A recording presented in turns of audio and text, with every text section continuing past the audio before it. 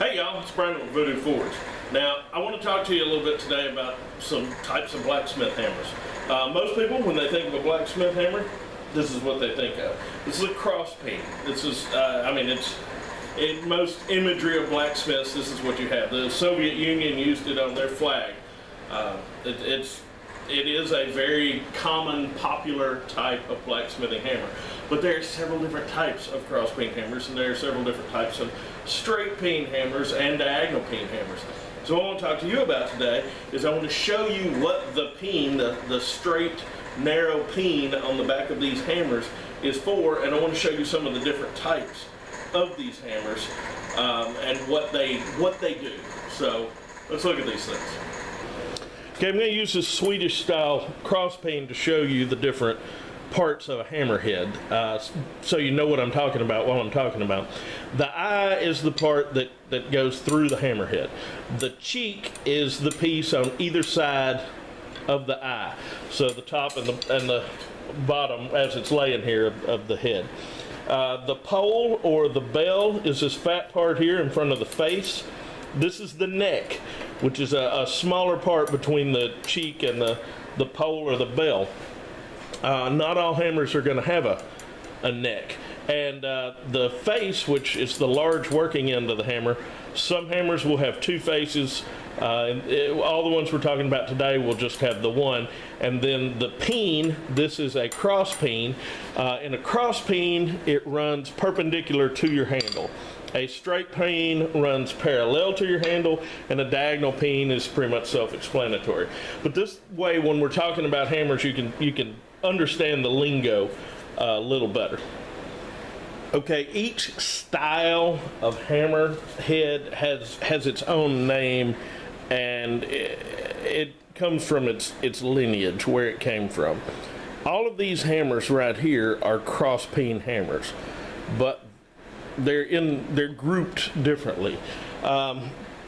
These hammers right here, this is just a cross peen. I've heard them called a blacksmith's hammer. I've heard them called an American style cross peen.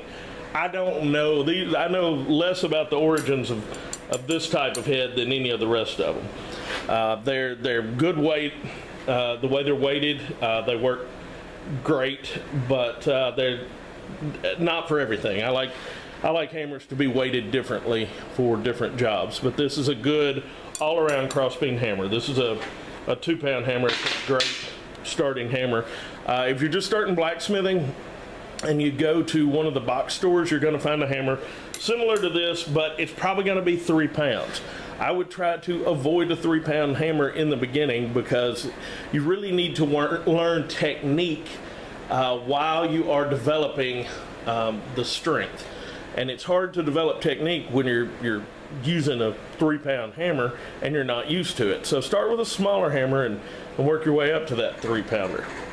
Now, this is the French style cross peen hammer, and it's my understanding, correct me if I'm wrong in the comments if you have a different thought on it, but it's my understanding that the peen placement on these was so you could see over your work as you were hammering. There are some jobs that I really like the way the French style head is weighted, but I don't use these two hammers regularly. These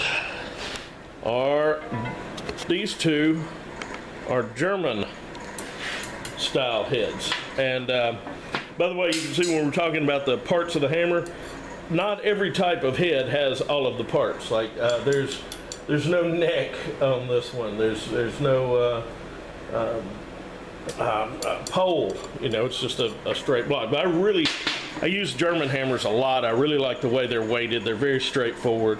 I also am a big fan of Swedish style hammers,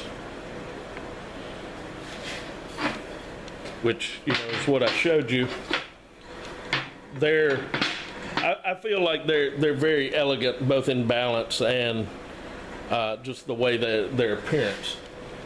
But these are cross peen hammers. They're also the Czech style of hammer. A lot of people are familiar with it because of Hafi. I'm probably mispronouncing his name, but the Israeli blacksmith, very famous, he's a master blacksmith out of Israel, and he's got a lot of he's very well respected, and it's very well deserved. There's a hammer type that he makes that a lot of people call a Hafi style hammer, but it's a Czech hammer. These hammer designs have been around for hundreds and hundreds of years. Now these are some examples of straight peen hammers. I believe this would be along the same lines as the kind of the American style or the blacksmithing, but straight peen. These are all Swedish style straight peens. I really don't use straight peens as much, but I do have them, and there are jobs I break them out for. Okay, now this is a right-handed diagonal peen hammer, and the peen is exactly what you would expect. It's diagonal, and the reason why it's right-handed I'll show you when I start demonstrating what these things do. But if the slant were going the other direction, it would be a left-handed one. And this is the only diagonal peen I have. A friend of mine reforged a small 2-pound sledge head to make this. I've had this for a long time. This is another hammer. I don't use it very often, but when I need it, I've got it. I just shot a bunch of footage of me using the hammers, the peens, on hot steel out of the forge, and it was too hard to see what was going on. So I asked my daughters if I could have some of their Play-Doh, and they gave me some, and they were like, make sure you give it back. And as soon as I touched it, the yellow Play-Doh turned into that right there. They've decided they don't want it back, so I can use this to demonstrate what the hammers do. Now, all of them basically do the same thing, which is put little bitty indentations in the material. When you're hitting it like that, right there, you can see that it spreads the material lengthwise. I mean, it makes it a little wider, but it's mostly spreading it lengthwise. And when you come back with the face of the hammer and mash out those divots there, it makes the material actually more long than it does wide. Now, it of course can also be used if you're wanting to widen the material. You would use your peen this way. And what that does is that widens it. You can run it in a way, of course these would be really swinging hammer strokes, to really widen your material for things like making a socket for a chisel, making a candle holder, or something like that. That's where the cross peen or the straight type of peen comes in handy for that. Now, the differences in the peens on the hammers, the reason why we have a straight peen and a diagonal peen are how you're standing when you hit it. Now, I use a cross peen the most of all. Now, if I'm standing at my anvil, where my belly is right here, and I'm swinging the hammer, my arm has to come all the way out to the side here to do it crossways. And I have to move my body to do it this way. With a straight peen, it's straight on to do this, and I have to move it to the side to do this. Now, a diagonal peen, in theory, as you're using it, you can stand in your normal position, and your hammer is at an angle, so that it's supposed to be the most natural position to use it perpendicular to the face of your anvil. In all reality, I have found that a diagonal peen hammer is really the answer to a problem that doesn't exist. I mean, you get used to using a straight peen and a cross peen to the point of where this is You just don't need it that much. I'm sure there's probably some job that if you had to do something very repetitive several times in that job where this would really come in handy, but most of the time it's just, like I said, it's an answer to a problem that doesn't exist. By the way, this is my daughter's, this is their play anvil when they come in the shop where they can kind of play blacksmith. This isn't for actual use at all. Okay, you can see this little anvil here, and you can see where I'm standing and see my arms. So I just want to show you with both of us in frame how this would work. With the diagonal peen, it's natural, kind of standing straight onto the anvil. Whereas when you're using a cross peen, instead of being able to stand straight on, you have to move around to the side a little for it to be at its natural, where the hammer falls naturally. And with the straight peen, I find it easier to move the other direction and use it. So that's the difference in the directions of the peens. Okay, last hammer I want to show you.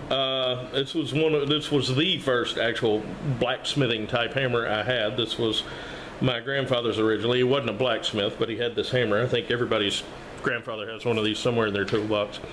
But you'll notice, see how mushroomed it is here? I need to actually clean that up. This hammer is softened.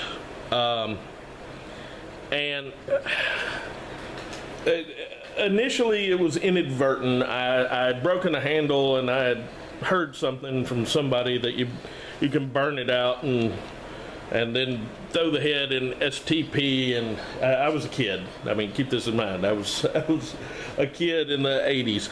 And so I did that, and later in life, you know, I used it. But anyway, it was just a soft hammer then. So when I started blacksmithing, I specifically took it and annealed it, heated it to critical temperature, and buried it in wood ashes and let it slow cool. And that way the head is soft. I do not use this hammer for forging. What I use this for is hitting struck tools. Not all struck tools, but specifically, sometimes I want to misuse a hammer. I want to use the peen, either a cross peen or a straight peen or a ball peen, as a set hammer, which is where I would put the peen on what I want to hit, and then hit the face of it with another hammer. Well, if you hit two hardened hammerheads together, you're going to get some shrapnel. Maybe not the first time you do it, maybe not the second time you do it, but you're going to get some shrapnel. So instead of softening a bunch of hammerheads so I could hit them with a regular hammer, I softened one hammerhead to use as the striking tool when I'm hitting these. And that's why this one's softer, and that's why I keep it around. The peen never gets used on this bad boy. Okay, well, there's a probably oversimplified explanation for types of hammers and what the peen, the straight peen or cross peen or diagonal peen is used for.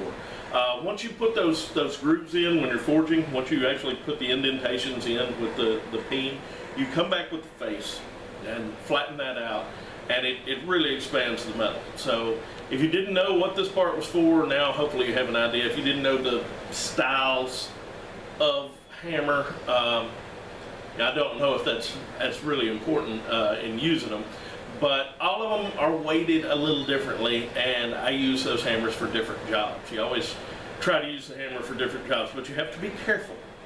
I heard a guy say something, I don't know who it originally is attributed to, but said the blacksmith that only has one hammer always has the perfect hammer, and the blacksmith who has 20 never quite has the right one.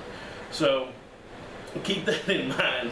If you find a hammer that you're good and comfortable with, that's a good thing. But anyway, I hope y'all got something out of this. I'm going to do another video on different types of hammers, because we've got a few different types to go.